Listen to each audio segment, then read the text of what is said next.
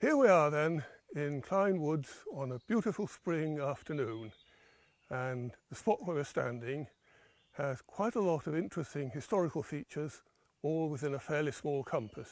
Behind me, underneath all this gravel chippings, you can see a long embankment that stretches through the woods for about a quarter of a mile, and it goes down to what used to be the main line. In the opposite direction is the reason for this embankment, and that is the commercial colliery, which was cut into the hillside behind the commercial inn on Gower Road in Killay, and it sent its coal out along the railway laid on this embankment. Commercial colliery didn't have a very long life. It was started in about 1890 by somebody called Philip Richard, and it lasted until 1908, when he went bankrupt and the colliery had to close. He started it, say, in about 1890, but for the first few years it didn't work to any great extent. Sometimes a small amount of working, other years nothing at all. But then in about 1898, 1899, he seems to have become much more enthusiastic and worked it much more intensively, and the workings stretched out for quite a wide way, under Killay, under Wimmerfield, and right as far as Dunvant. And at Dunvant they joined up with the workings of another colliery that Philip Richard owned, the Dunvant Level, which is behind what used to be Dunvant Station.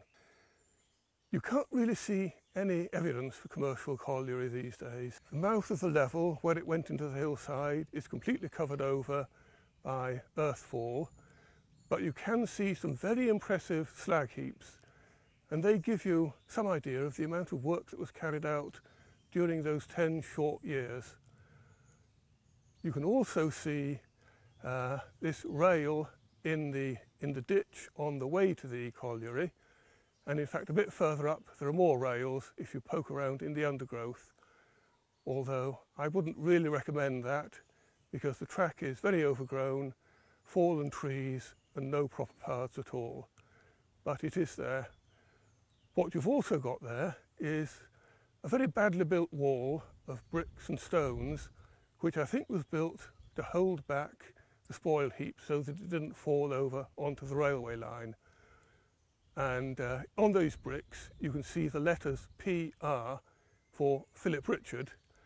The bricks, I don't think the bricks were made here because there wasn't a brickworks associated with commercial.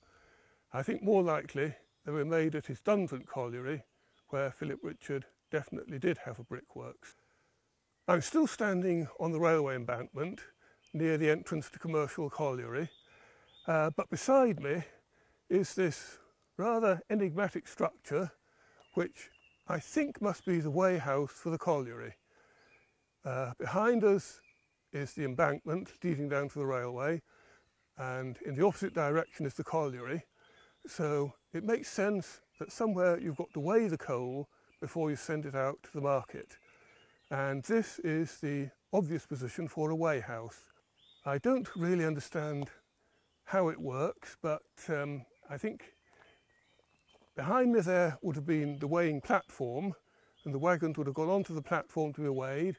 In that structure there, the weight would have been shown and of course recorded and made available for the records. There was obviously a structure with a roof to it, because if you look round in the undergrowth there, among all the fallen leaves, you can find bits of roofing tile, which obviously just left there when the building was demolished. But apart from that, it's impossible to say any more than that. The maps show that there was a building here, but they don't mark what its purpose was. You can walk along this road any number of times, but without realising that just below you, on the left there is the remains of a World War II pillbox. There's the entrance, now very much filled in with rubbish and dead leaves and stones, which takes you down, which would have taken you down into the pillbox. And when you're down there are 3 different apertures for riflemen, which gives you more or less 180 degrees of cover. And this pillbox was all part of what was called the Gower Defence Line. And all up and down the Clyne Valley, you'll find a number of pillboxes and similar defences. Now, looking at the environment over there now, you may well wonder, well, what point was there in having a pillbox here? There's nothing there but trees and this great pile of the rubbish heap. Well, of course, in 1940, the trees weren't there and the rubbish heap wasn't there. The rubbish heap had only just started right down at the other end of the valley, and in 1940, the valley floor was completely open and it was the site of a racetrack, the Clyne Valley racetrack, which is now completely covered by the rubbish tip. It wasn't a big thing, it wasn't anything like Ascot or Epsom or anything like that.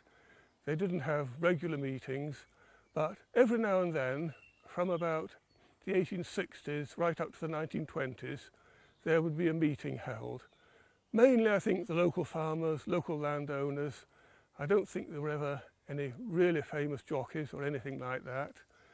But it certainly was popular, and on occasion I think there were as many as 8,000 people attending, and the meetings used to be advertised in the press, and the reporters would come and describe them in detail, and the Mumbles Railway would put on special trains, because in those days there was a branch of the Mumbles Railway coming right up to within a quarter of a mile of this point, and so you would have special trains with 8,000 or so eager punters coming for that afternoon's entertainment up in the racetrack.